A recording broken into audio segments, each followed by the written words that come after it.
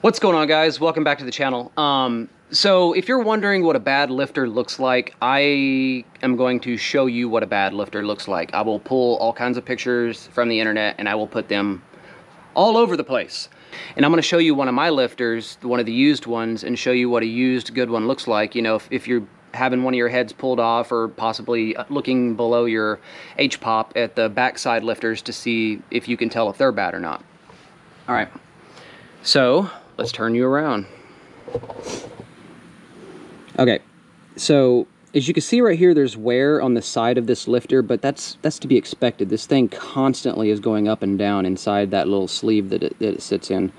But what you want to look for is this roller right here. You want to make sure that it rolls nice and smoothly. You want to make sure there's no scratches in it. You want to make sure there's no like ground down divots in it.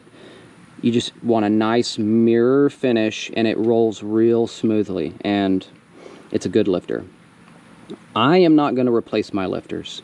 I have the 6.4 push rods, and I am actually also seriously considering putting a stage 1 cam in my truck, which has a few benefits over stock.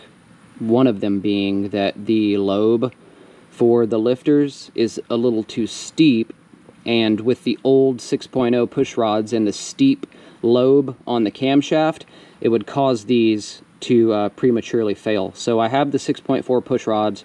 I'm also thinking about a stage 1 cam, so I'm not really all that worried about putting these back in. It's my money, it's my choice, so if it's a mistake, let me make it, guys. But anyways,